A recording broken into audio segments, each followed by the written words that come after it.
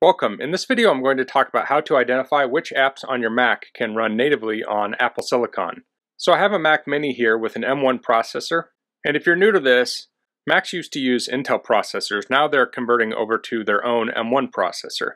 Applications can be made to run natively on the M1 processor, and that gives you the best performance, or they can be made to run on Intel, and they can be run on the Apple Silicon Macs using Rosetta 2, which is some translation software. So a person might be interested in which apps are optimized for the processor and which ones are not.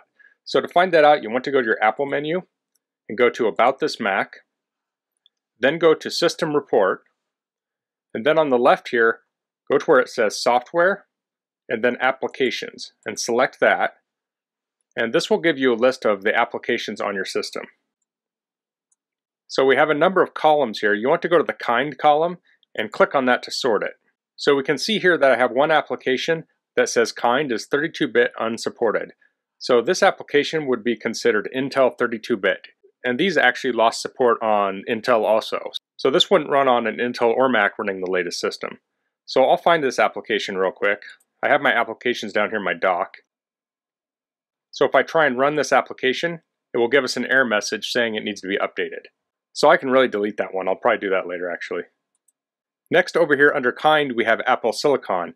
So there's only one app on this computer that is compiled only for Apple Silicon. All of the other apps are either for Intel or they're called Universal, and Universal means that they can run on Intel or the Apple Silicon processors. So this one is the Rosetta 2 updater, and then next we have the Intel apps. And these are apps that are made to run on Intel processors, but they can run on these new M1 Macs using Rosetta 2. So I'll scroll through these quick. I'll go down here.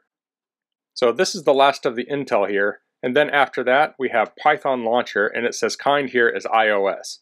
So this also tells us which apps are made to run on iPhone and iPad, because the M1 Mac can run iPad and iPhone apps, and those would run natively too.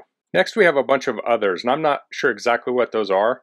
Some of these might be scripts, I think, but there's a handful of those.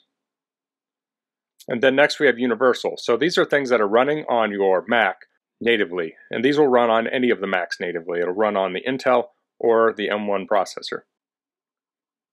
So a question someone might have is, what can you use this information for? So I'll scroll all the way up here, and we can look through the Intel software, and you can look down and see which of these applications you use often. So I'll scroll down here. So here we have Firefox. So say I use Firefox daily, that probably means I should be more diligent about watching for an update to Firefox that supports the Apple Silicon processors.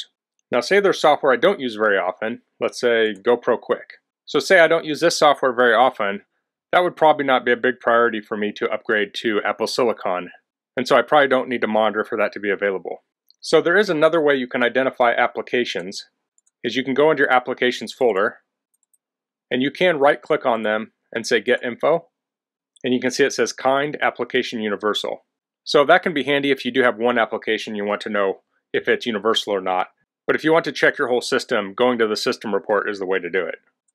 So the advantage of upgrading to a universal application is that it would likely be faster and it could be more efficient too. So that's all I'm going to cover in this video. I'll put a link below to my Mac playlist where you can find my other Mac related videos. In the meantime, if you have any questions, please leave them in the comments. If you like this video, please click like. If you haven't subscribed to my channel, I'd appreciate if you could do that. And thanks for watching. Until next time, goodbye.